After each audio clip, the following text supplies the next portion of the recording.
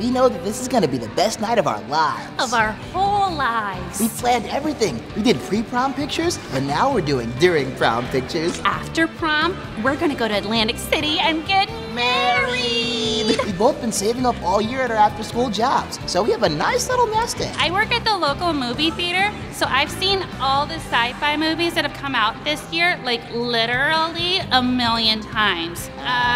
Not literally. And I make karate robots in my parents' basement, so obviously I've seen a ton of sci-fi movies. And then we're totally gonna use the rest of our savings for our business plan. A combination movie theater robot dojo. It's something everyone wants.